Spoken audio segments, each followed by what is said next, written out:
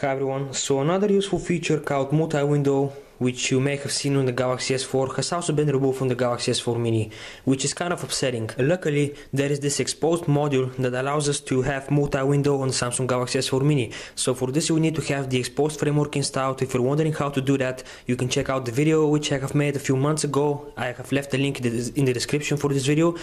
Anyways, this feature was tested by a member from our forums called QMailHider, and it seems to be working just fine. So let's start off by installing the exposed framework. So install that by following the video which I mentioned earlier, and once you have installed the exposed framework, you need to open up the installer. Here it is, and now you need to head into modules, and basically now you need to search for modules. So where you see modules there, tap on download, tap on the magnifying glass, and now search for X Multiwindow. There we go, it is this one, select it, scroll down to the latest version, choose to download, and choose install. And now once you have installed this, you need to tap on done, head back, go into framework, and choose reboot.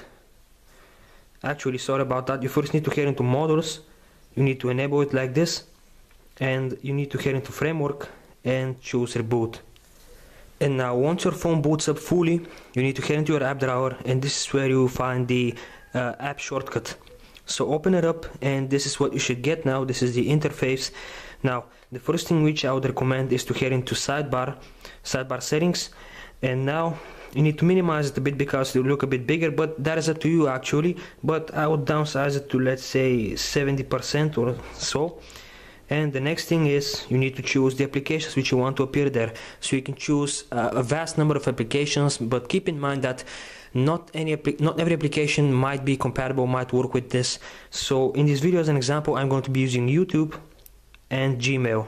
So I'm going to do a test now and see if I can watch YouTube videos and in the meantime do something else, such as reading my mail. So look for YouTube.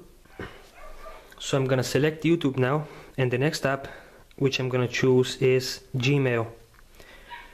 So I'm gonna look for Gmail now. There we go. So far I have two apps added in here. Basically now you need to head back and choose open sidebar. And now we have just enabled this feature, and now what you need to do to activate it, to make it pop up, is you need to swipe from the left hand to the right like this. And there we go. As you can see, now this is our sidebar here in which we can launch the applications. So for example, I'm gonna add Gmail on top, so I'm gonna tap on it, I'm gonna choose add to up workspace like this, and there we go. As you can see, it has opened it up.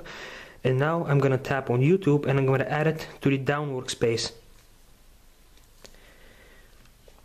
And there we go. As you can see, now I have YouTube and I have Gmail running at the same time on two separate windows.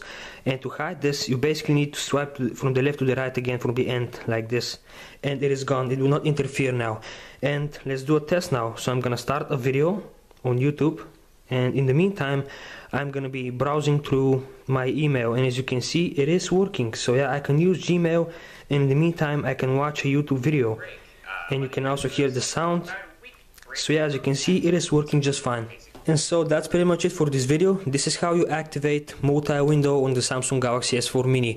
Now I'm not really sure about games. I'm pretty sure that games will not be able to run on this.